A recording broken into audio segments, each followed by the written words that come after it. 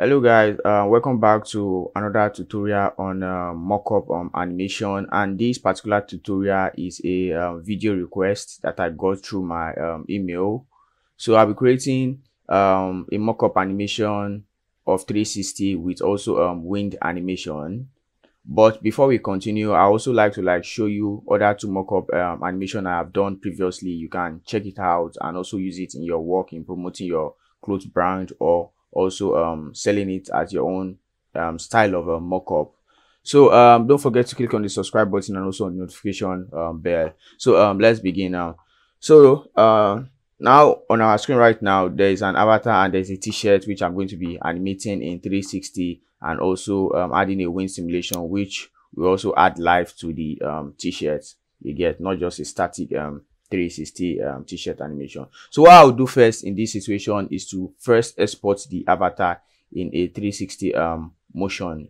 So I'll do like this. I'll go to file, I'll go to export, and I'll go to OBJ. So okay, so let's say I want to save it in my download. I'll probably save it in my download. So avatar, let me just save it as avatar, save as OBJ. Then I won't select the pattern and I won't select the graphics and trim. I just need only the avatar. So, and I think this is fine. We are all good to go. So let's select OK. So then I'll go to my Blender. I'm going to select file. I'm going to select import, and I'm going to select import OBJ. Then I'm going to go to my download. I'm going to scroll down. Then this is my avatar OBJ, and I'm going to import it.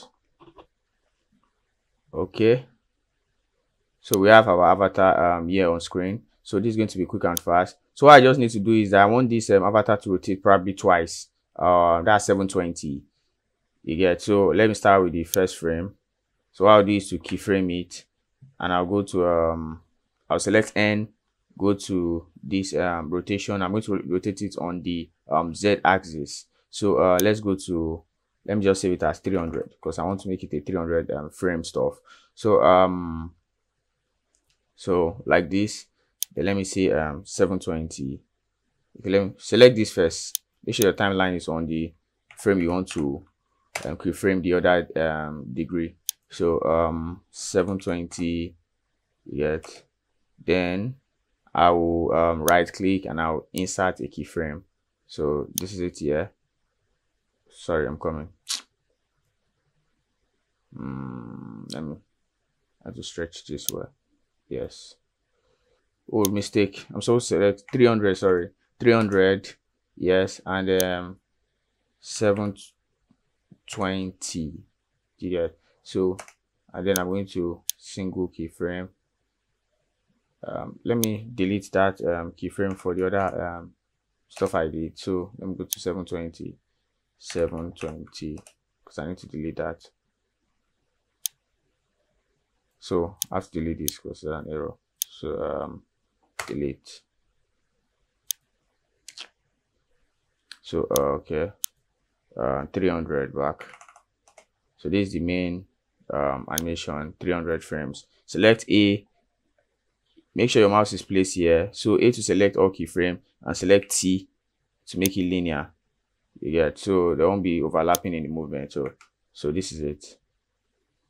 So this is 300 frames. So I'm doing 30 frames per second. So that's like 10 seconds. So this is it. So the next thing we are going to do is to export this as Alembic. So file, export Alembic. Let me just save it in my download. So let's say avatar animation. So okay, export as Alembic. So I'm good to go. So let's go back to Clo. Okay, so what I'll do right now is to delete this avatar. So I'm going to go to file, I'm going to go to import, and I'm going to go to Alembic. So I'm going to add this. Then select add and select OK.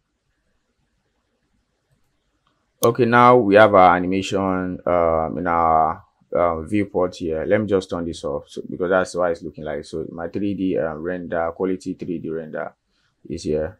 So let me turn it off. Yes. So let me go to simulation, this drop down, and let me go to animation. So before we start recording, we need to turn on our wind controller. So you need to set the controller where you want your wind to flow from.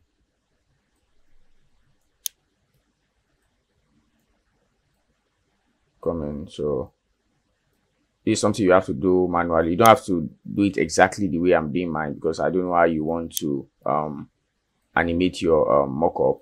So I think this should be okay. Let me lift it up a bit. So this is it. So then you need to activate this, set it to activate. Then 1000 strength is too much, so I'll go with 5, because I have played around this wind controller simulation, and I know that 1000, even 100 is too much. You want something, you want a smooth wind animation. So let me go here with 10 and frequency. Okay, let me add 3 to this. 3 or 2 is fine. Then the turbulence, let me set the turbulence to 5. So let's record this.